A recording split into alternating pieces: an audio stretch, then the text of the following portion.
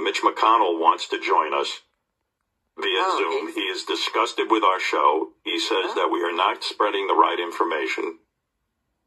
And I want to talk to him.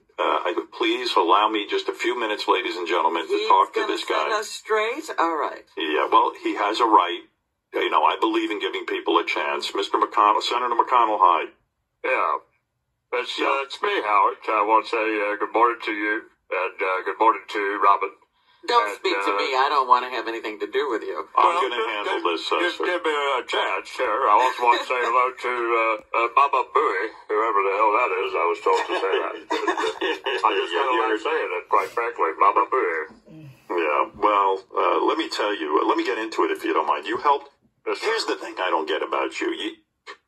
You said Donald Trump was bad in your statement, then you acquitted him. You know, you're saying there was a riot and it was his fault, but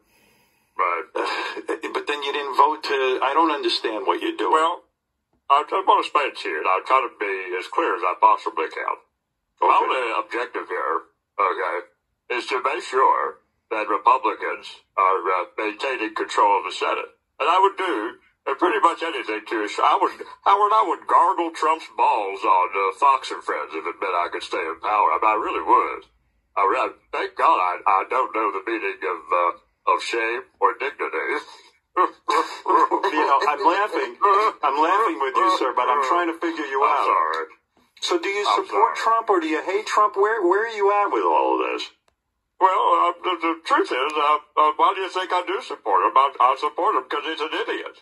And the fact is, other idiots support him. And the idiot vote, when you're a Republican, Howard, the idiot vote is crucial. I mean, I would go out and shit my pants on national TV and eat it. If it would appeal to some of these, waterheads that vote for us, I wouldn't care. I'd stick a goddamn tomato up my ass for all I care. Well, all right. You know what? I'll tell you what I think. I think I think you're being very, very honest, and I do appreciate that. You're saying you just want to stay in power no matter what.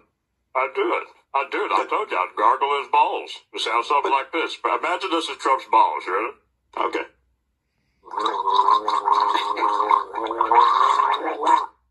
I will do that. Wow. I've never seen. This is the first time you've called into my show, but it's kind of fun. But in all seriousness, and I know you're trying to win over the audience with being kind of a loose guy, but you got to be mad at Trump for turning on you, right? I mean, I'm furious. I'm furious about what happened. I mean, you think about all the bullshit I've had to cover for. I mean, you think about porn stars and piss tapes and backdoor channels to the Ukraine. I mean, all of this just to fuck over poor people, Howard. I mean, it shouldn't be this hard. It really shouldn't. Well, I'll tell you what, you have been loyal. I mean, I was polishing his balls for 4 years. Absolutely. I pretended not to see all those ridiculous tweets. I even acquitted him for trying to basically kill the Congress. And just to remind you, I'm in Congress. I am a big part of Congress. I mean, anytime this guy wanted to fuck me, I would basically pull down my pants and I would gape for him. Wow.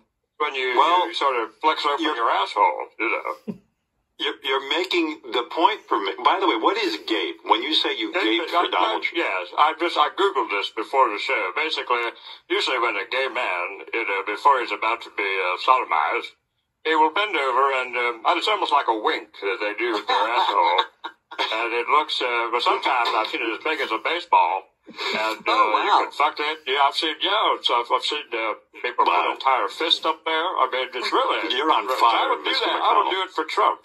Well, yeah, it's true. But I do want to say something about Donald Trump, and I want to be clear.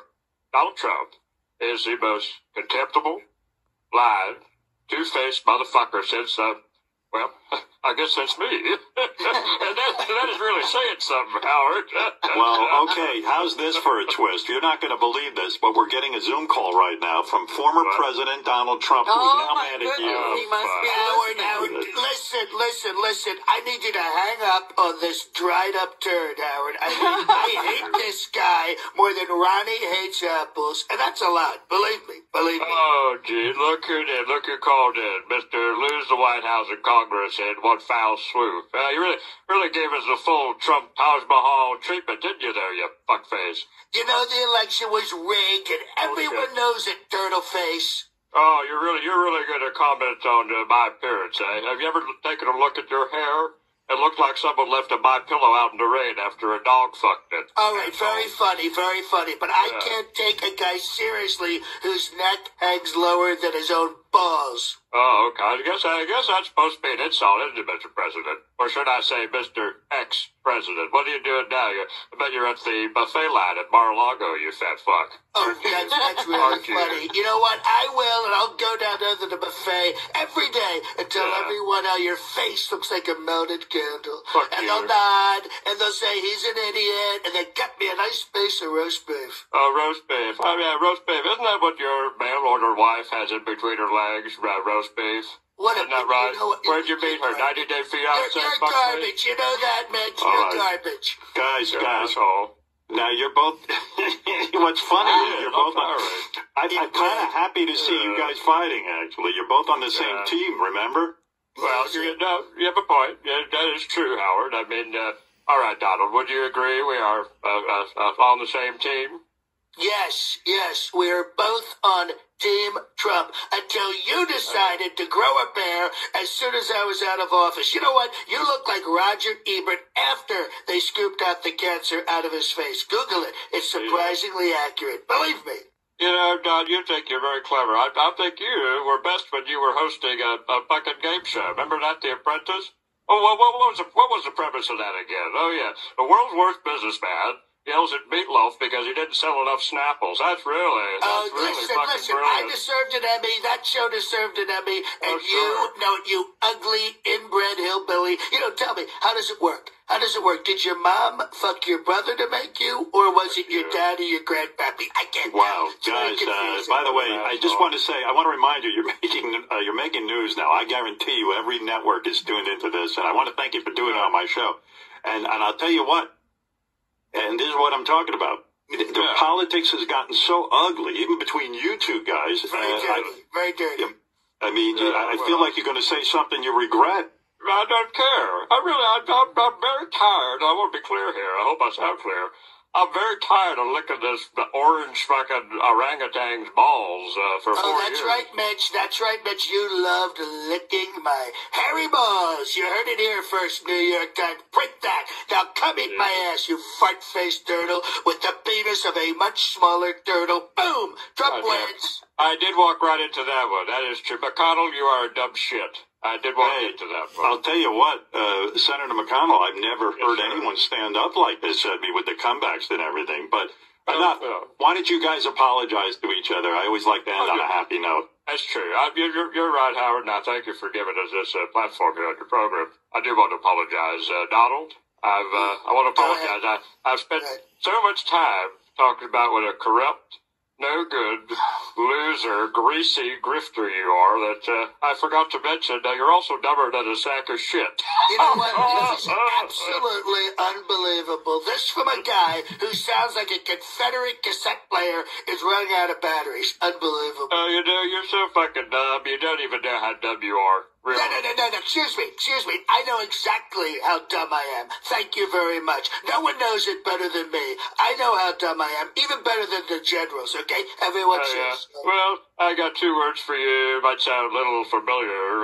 You're fired. You're fired. And I carried you, Mitch. I carried you. You only got reelected because of me. Fuck you, you diaper-wearing piece of shit. Diaper fuck you, bitch McTurtle. Fuck you, orange, purple hands. Tiny dick. Oh, tiny big, you're the tiny dick. You've got a mushroom dick as well. Oh, that's fake news, and everyone knows it. That's fake news. You cheated golf. I mean, you inbreed baggy. You can't even play golf. This is what I mean. This is the level. This is the weirdest thing about you. You want to fuck your daughter, and everybody I take that as a compliment. Joke's on you, and I'm so close. I'm so Let close. Me tell you, this is what it is. Fried douchebag. People are not governing anymore. All right, ladies and gentlemen, Mitch McConnell and President Trump. Thank you. I'm gonna cut this off because this is that what was the most refreshing conversation between the president and Mitch McConnell I've ever heard. Well, people aren't, my point, Robin, is, as you can see, that was an excellent example. People aren't governing anymore. They're just talking shit. You know what I'm saying?